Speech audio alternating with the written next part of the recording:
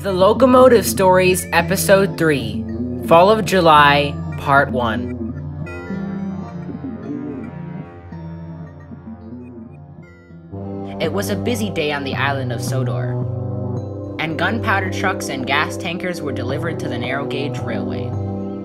They were delivered for new mining machines, and to blast tunnels into the ground as well.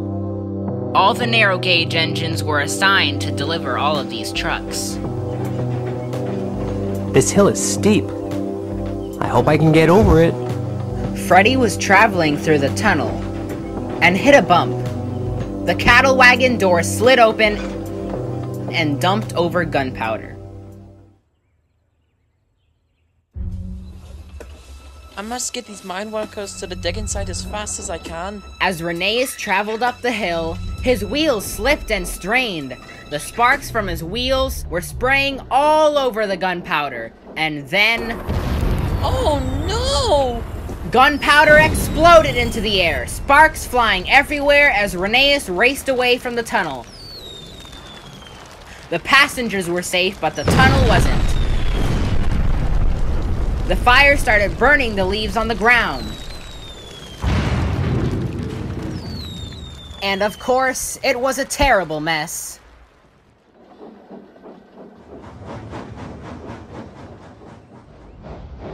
There's a fire at Van Rock Tunnel. We must call Flynn to put it out. Flynn was called to the scene. He gazed into the toxic, smoking tunnel. I wonder what happened. At least the fire is out by itself. We'll have to investigate further to understand what happened. Hello, Rheneas. Hello, Luke. Peter Sam was delivering tankers to the vineyard. He was treading carefully and cautiously, but that still didn't work out in his favor. The tanker's wheels were wonky and switched itself onto another track. Oh no, my truck is running away. The tanker slid straight off a cliff. It tumbled all the way down the hill. Finally, reaching the bottom and smashing into the ground, exploding as fumes fly everywhere. Oh my!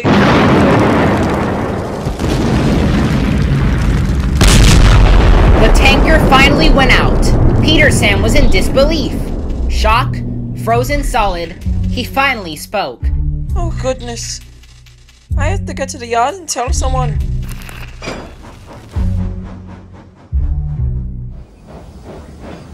Guys, one of my tankers rolled off a hill and combusted. We need help from someone. Oh my, that's very dangerous. If the oil rolls down the hill towards anywhere, it'll cause a lot of problems. Very true. We need to call the yard with the breakdown crane. Oh no! There's oil leaking out onto the hot concrete. We must puff away. Duke, Peter, Sam, and Luke raced a far distance.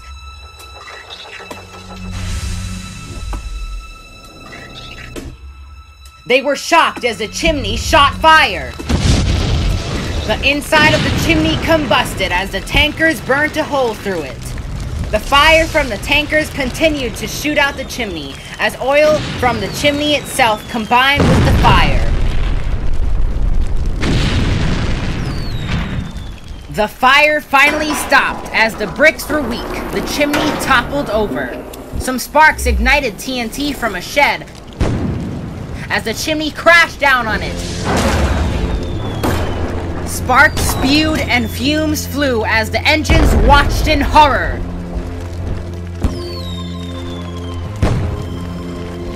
I feel so helpless. All we can really do is watch. The sparks were shooting so high that Peter Sam could almost feel the stings on his buffer beam. They backed up as they continued to stare at it statically. The fire finally died off, leaving a bending, burning roof and a crippled chimney. We need to get some help.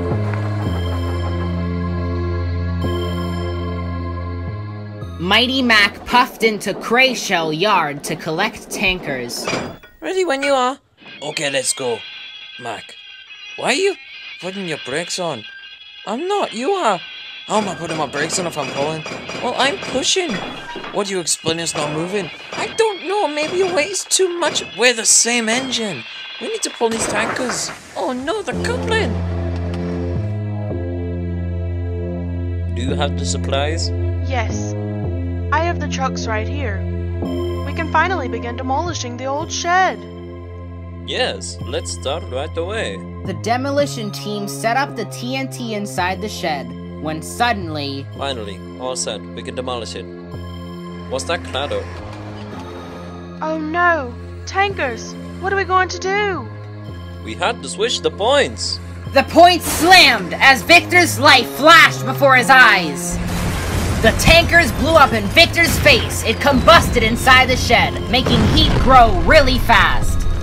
Victor!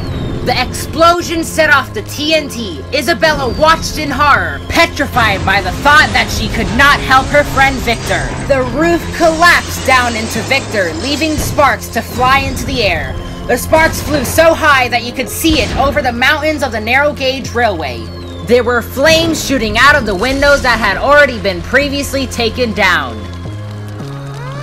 Everyone stay back! This blade is very dangerous! Victor's driver, who had previously been talking to the demolition team, called Flynn to save the day. With one final blast, Flynn's water hose finally put out the fire. With the last of Flynn's water, the fire was out. The site was a mess. The floor was soaked and the shed was burnt at the same time. No one knew if Victor was still there, if his soul still stands. But whatever happens, they all have to be prepared for what they find under the damage and the rubble. They hoped to not find Victor in a totaled state. Their fear engulfed them as they start to realize what had happened right in front of them. He could be burned alive. They'll see in just a moment. I'm going to get help right away. I'm so scared to see what damage has been done. As Rusty pulled up to the tankers, everyone waited to see what had happened to him. Rusty pulled out one tanker, and then Rusty pulled out the second one.